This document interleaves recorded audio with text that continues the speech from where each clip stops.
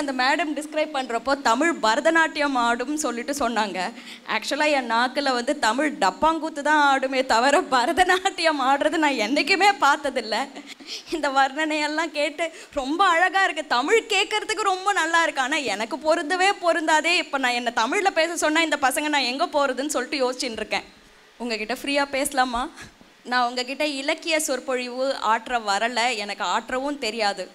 ஆனால் என் மனசுலேருந்து பேச தெரியும். அம்மா கண்ணுங்களா, நீங்கள்லாம் இப்போ தான் 17-18 வயசில் ஆரம்பிக்கிறீங்க லைஃப்பை, ரைட்டா? நான் 45 வயசுலேருந்து திரும்பி பார்க்குறப்போ இந்த ஏஜ் வந்து ஒரு 10,000 கோடி கொடுத்தா கூட எனக்கு திரும்பி வராது, ரைட்டா? உங்களோட பாக்கெட்டில் ₹1 கூட இல்லாமல் இருக்கலாம். எனக்கு வந்து 10 கோடி ரூபாய் வச்சுன்னு இருக்கலாம். இல்லை, சும்மா பேச்சுக்கு சொல்கிறேன். நான் 10 கோடி ரூபாய் வச்சிட்டு இருக்கலாம். ஆனால் நான் பணக்காரியா நீங்கள் பணக்காரியான்னு சொல்லிட்டு கேட்டால் யார் பணக்காரி? நீங்கள் தான். ஏன்னா நீங்கள் வச்சிருக்கிற சொத்தை அழிச்சா திரும்பி வரவே வராது. நான் வச்சிருக்கிற சொத்தை அழிச்சா கூட திரும்ப சம்பாதிச்சுக்கலாம். 1 கோடி சம்பாதிச்சா அடுத்த கோடி சம்பாதிச்சுக்க முடியும் தானே? ஸோ அதனால் மனசுலேருந்து பேச தான் எனக்கு தெரியுமே தவிர வேறு எதுவும் தெரியாது. ஸோ ஃப்ரீயாக என்னை பேச விடுவீங்களா? கேட்கவே இல்லையே சவுண்டு. பேசலாமா? சார், நம்ம வந்து வாழ்க்கையை ஒரு கருவியை வச்சு வாழ்ந்துக்கிட்டு இருக்கோம். மொத்த வாழ்க்கையே நம்ம வாழ்ந்துக்கிட்டு இருக்கிறது ஒரு கருவியை வச்சு வாழ்ந்துக்கிட்டு இருக்கோம். எந்த கருவி அது? அந்த கருவி பேர் என்ன? ஃபோனா? ஃபோன் இல்லாமல் நீங்கள் வாழவே முடியாதா? இந்த கருவி இல்லைன்னா நீ ஆளே கிடையாது. எந்த கருவியை வச்சுக்கிட்டு what are you living your life with? How are you feeling your emotions? Where are you living? இப்போ எங்கே இருக்கீங்க? நீங்கள் காலேஜ்லையா இருக்கிறீங்க? கிடையாது. காலேஜில் இருக்கிற அப்படின்னு சொல்லிட்டு சொன்னால் நான் சொல்கிறத கேட்டுன்னு இருப்பேன். ஆனால் நீ காலேஜில் இல்லை, அங்கே உட்காந்துன்னு இருப்பேன். இந்த கலர் புடவை கொஞ்சம் நல்லா இருக்குதுல்ல அப்படின்னு இருக்கும். இந்த செயின் எங்கே வாங்கியிருப்பாங்க அப்படின்னு சொல்லிட்டு இருக்கோம். இங்கே யார் பெற்ற பிள்ளையோ லோன்னு புலம்பின்னு இருக்கும். ஆனால் நீ காலேஜில் இல்லை, உள்ள இந்த மண்டைக்குள்ளே தானே இருக்க, இங்கே தானே இருக்க.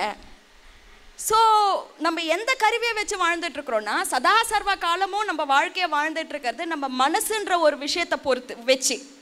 எதில் வாழ்ந்துக்கிட்டு இருக்கோம்? மனசுக்குள்ளே, ரைட்டா?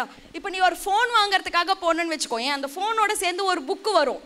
இந்த ஃபோனை இப்படி ஆன் செய்யவும் இப்படி ஆஃப் செய்யவும், ஃபோன் வந்து மக்கார் பண்ணுச்சுன்னா ரீசெட் செய்யவும், ரீசெட் செய்வதற்கு இந்த ஹேஷ்டேக் கண்ட்ரோல் இந்த பட்டனை ப்ரெஸ் பண்ணால் அது ரீசெட்டு ஆகிடும். ஆப்பை டவுன்லோட் பண்ணுறதுக்கு இது பண்ணுன்னு சொல்லிட்டு இன்ஸ்ட்ரக்ஷன் மேனுவல் வருதா? நீங்கள் பிறக்கிறப்போ கூட ஒரு புக்கோடவா பிறந்தீங்க? இது மனுஷ மூளை, இதை இப்படி இயக்க வேண்டும், இங்கே ஃபுல் ஸ்டாப் வைக்க வேண்டும், இதை அவனை மறக்கணும்னா இப்படி ரீசெட் பண்ணணும். உட்காந்து படிக்கிறப்போ மைண்டு குரங்கு கூத்தா அடிச்சானா அதை ஆஃப் பண்ணுறதுக்கு இந்த இன்ஸ்ட்ரக்ஷன்ஸை ஃபாலோ பண்ணவும் சொல்லிட்டு ஏதாவது புக்கோடவா வந்து பிறந்தோம்? இல்லைல்ல. ஸோ இருக்கிறதுலையே ரொம்ப மேனேஜ் பண்ணுறதுக்கும் மகா கஷ்டம் சொல்லிட்டு சொன்னால் அந்த மனுஷ மனசு. பட் அதை தவிர லைஃப்பில் எல்லாத்தையும் பற்றியும் படிச்சுட்டு இருப்போம், கரெக்டாக? சின்ன விஷயம், சின்ன வயசுலேருந்து எத்தனை பேர் கான்சென்ட்ரேட் பண்ணு அப்படின்ற வார்த்தையை ஒரு 4000 வாட்டியாவது கேட்டிருப்பீங்க? எல்கேஜிக்கு போகிறப்போ தண்ணி பாட்டில் பிடிக்கிறப்ப கூட கான்சென்ட்ரேட் பண்ணுன்னு சொல்லிட்டு சொல்லியிருப்பாங்க, ரைட்டா? 12ஆம் கிளாஸ்லேயும் அதே வார்த்தையை தான் கேட்டோம், காலேஜ் படிக்கிறப்பவும் அதே வார்த்தையை தான் கேட்டோம். ஆனால் உலகத்தில் யாராவது உங்களுக்கு இது வரைக்கும் பாப்பா இந்த மாதிரி கான்சென்ட்ரேட் பண்ணணும்னு சொல்லிட்டு கான்சென்ட்ரேட் எப்படி பண்ணுறதுன்றதை கற்றுக் கொடுத்தாங்களா? How many of you have heard சோம்பேறியா இருக்காத, கர்மம் அந்த சோம்பேறித்தனத்தை நிறுத்துறது எப்படின்னு எவனா சொல்லி கொடுத்தானா? உன் தங்கச்சி கூடவே பிறந்தா சந்தோஷமா வச்சுக்கோ, அவளை உங்ககிட்ட இருக்கிறதெல்லாம் பகிர்ந்துக்கோ, love your sister, love your brother கற்றுக் கொடுத்தாங்களா? ஆனால் நமக்கு லைஃப்லேயே சனீஸ்வரன்னா யாரு?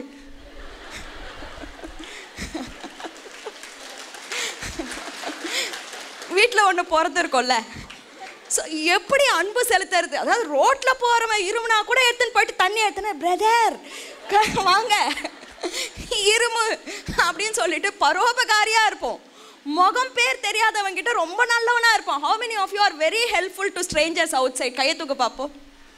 நான் ரொம்ப ஹெல்ப்ஃபுல் பர்சனுங்க. எத்தனை பேர் நீ காலையில் உன் தங்கச்சி தண்ணி கேட்டுச்சுன்னா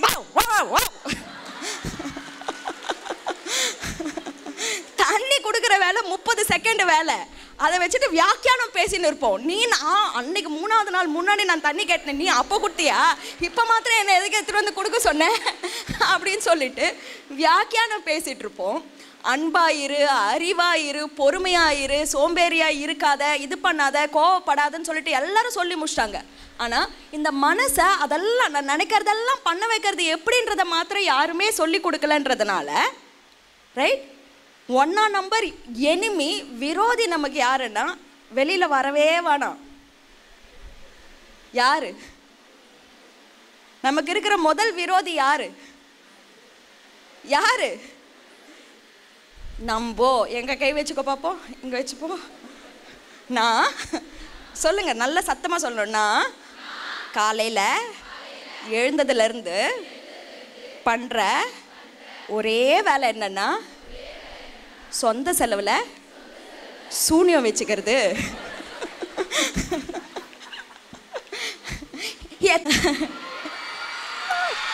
ஐயோ, எப்படி காத்துல, இந்த காத்துல இப்போ பொல்யூஷன் இருக்கா இல்லையா? கண்ணுக்கு தெரியுதா? பார்க்கறதுக்கு எல்லாம் நல்லா க்ளீனாக இருக்க மாதிரி இருக்குல்ல. அந்த மாதிரி உனக்கு உள்ளே போகிற ஒரு தாட்லேயும் ஏதாவது ஒரு விஷம் கலந்து இருக்கலாம். இந்த விஷம்ன்றது எங்கேருந்து வரலான்னா நிறைய விஷயங்கள்லேருந்து வரலாம். முதல்ல நீ பார்க்குற சினிமா, நல்ல வாழ்க்கைனா ஐஃபோனோட சேர்ந்து வாழணும், காரோட இருக்கணும், காசோட இருக்கணும் அப்படின்னு சொல்லிட்டு. எத்தனை பேர் பார்த்துருக்குற காசோட சுற்றுறவங்க ஆனால் டிப்ரெஷனில் சுற்றுறவங்க பார்த்துருக்குறீங்களா இல்லையா? அப்போ காசு சந்தோஷமா? காசு வசதி இல்லைன்னே சொல்லலை, வசதி. நான் இப்போ சென்னையிலேருந்து கிளம்புனேன், காசு இருக்கவே அப்படியே அழகாக நான் பாட்டு காரை எடுத்தேன், வந்தேன், இறங்கினேன். எனக்கு கற்றுக்க வேண்டிய விஷயங்களை நான் கற்றுக்கணும்னு சொல்லிட்டு நான் நினைக்கிறேன், என்னால் கற்றுக்க முடியும். காசு தடை இல்லைன்றது வசதி. ஆனால் அந்த காசால் சந்தோஷம் வரும்னு நினச்சேன்னா நீ 1ஆம் நம்பர் முட்டாள். அதுவும் நீயா வச்சுக்கிற முட்டாள்தனம் இல்லை, சுற்றி இருக்கிறவங்களாம் கொளுத்தி போடுறத பார்த்து பகுத்தறிவு இல்லாமல் நம்புகிற ஒரு முட்டாள்தனம். ஸோ பொய்யான செல்ஃப்ன்றது சினிமாலேருந்து வரலாம். வேறு எங்கேருந்து வரலாம்? வேறு எங்கேருந்து வரலாம்? ஒரு பெரிய சோர்ஸை மறந்து போகிறீங்களே, சுற்றி உட்காந்துன்னு இருக்குது.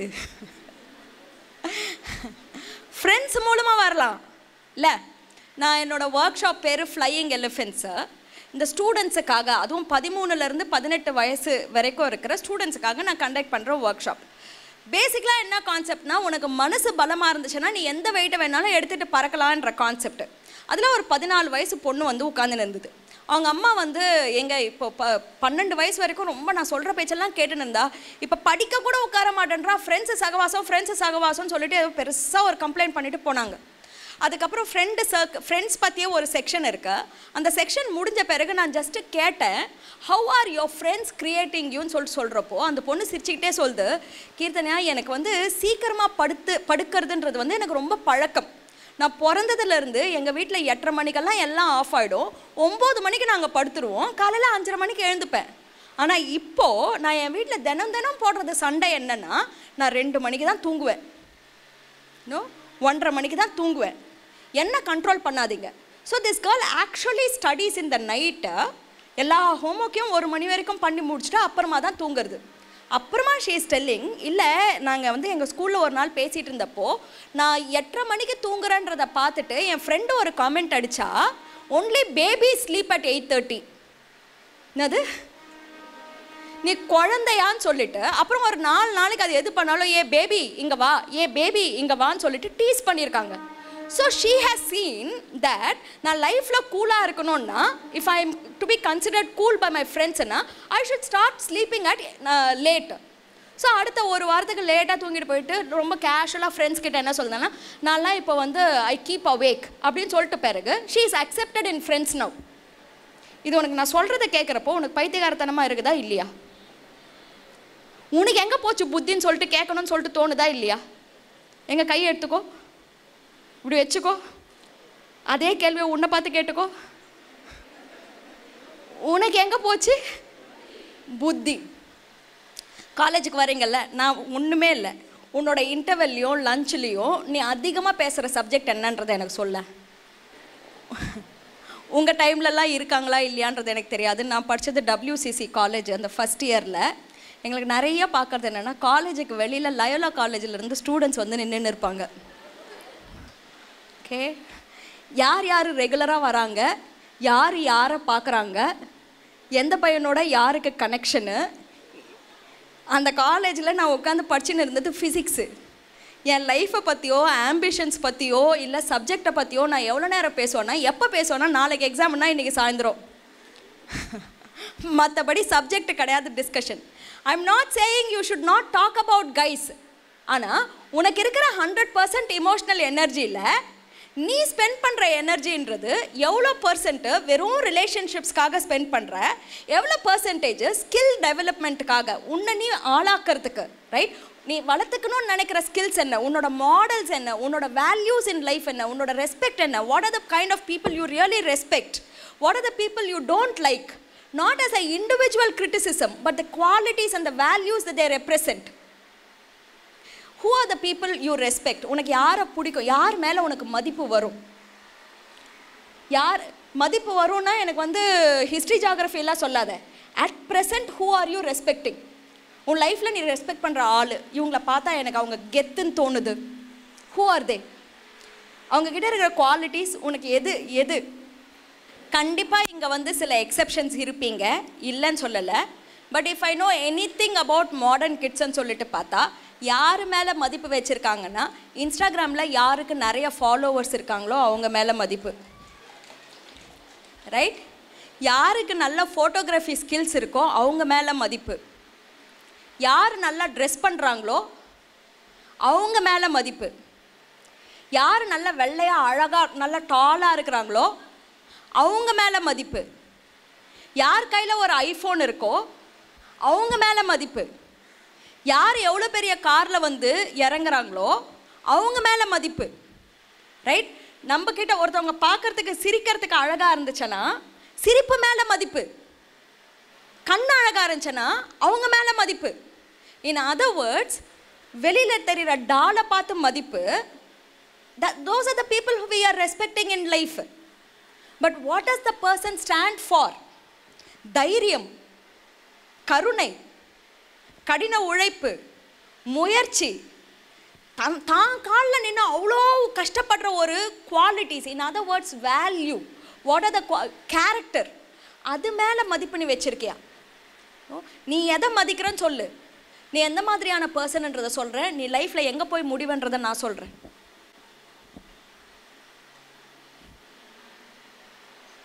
எங்கள் அப்பா எனக்கு எழுதி வச்சுட்டு போன சொத்து என்ன தெரியுமா?